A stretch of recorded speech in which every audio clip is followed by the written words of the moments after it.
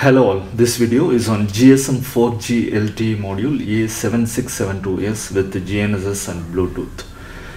We have got A7670 module. This is without GNSS, that is no GPS, only GSM, but it supports 4G LTE. In this video we will be analyzing AT commands for A7672S, that is with GNSS, GPS and Bluetooth support. It has got two SMA connectors, one for GPS antenna and another one for GSM antenna. GSM antenna is 4G LTE antenna, 3.5 dBi, it is foldable. These two antenna are supplied along with this module. The GPS antenna is powered antenna, patch antenna for receiving GNSS signals, and it has got preamplifier. On board there is a power regulator, which is low dropout voltage regulator. It supplies 3.4 to 4.2 volt to A7672, so you can safely provide 5 volt supply to the board. And it has got UART communication, RX TX pins or in the Berg sticks, and as well as USB communication. A reset pin is provided so that from microcontroller you can do a reset. At the back side you can see the SIM slot where you can place 4G LTE SIM like GeoSIM is supported. Even it is when 4G network is not available, it supports 2G fallback, so you can use any 2G or 4G SIM. Here we are using GeoSIM, which is 4G LTE, and for power source we are using a power supply board like this and a USB to TTL device built on CP2102 for communication. Now let us connect the GSM antenna, that is the 3.5 dBi LTE antenna, foldable antenna, to the top connector. To the bottom connector, let us connect the GPS antenna. As I am indoor, I am placing the antenna outside and connecting to the SMA connector. Now from the power source, let us connect the 5 volt on ground to 5 volt on G, and from USB to TTL, let us connect the TX pin of USB to TTL to RX and RX to TX and ground to ground. So both the ground pins to be made common, that is,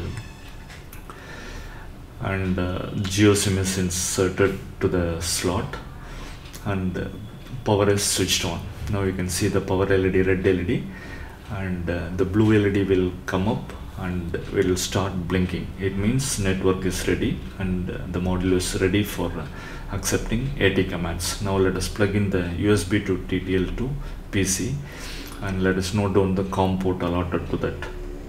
Open the PuTTY window, PuTTY serial monitor, and select serial and select the COM port, and the baud rate is 115200, which is the default baud rate of the 4G LTE module. Now open the PuTTY window and type in AT command. You will get OK. ATI command will display the product identity info. It says the module is manufactured by Incorporated and A7672 FASE variant, which supports GNSS, GPS and Bluetooth and IME number.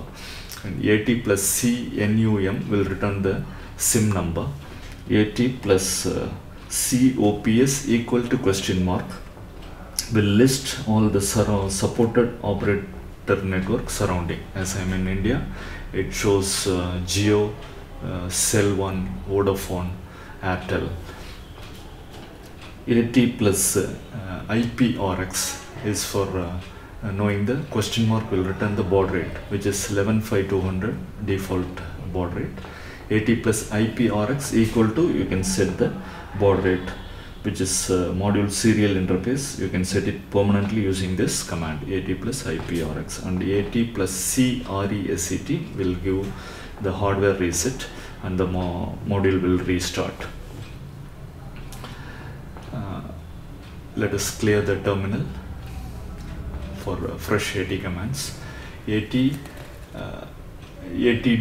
is for dialing the number, ATD number and then a semicolon. AT plus CHUF is to hang up the call. These are all similar to the previous SIM 800 and 900 module commands. And for incoming, AT plus CLIP equal to 1, which will enable the caller ID. ATA is to answer the call, and ATS0 is for auto answer. ATS0 is question mark will return 000, which means auto answer is not enabled. ATS0 equal to, suppose you give 004 means after 4 rings it will auto answer. For messaging, AT plus CMGF equal to 1 for text mode, AT plus CMGS equal to the number to send in double quotes, and then after greater than symbol you give the message and then press Ctrl Z to send the message. And to read the messages, AT plus CMGL equal to all in double quotes will read all the SMS messages. AT plus CMGR equal to 1 means it will read the first index, that is the index number, it is read the first SMS.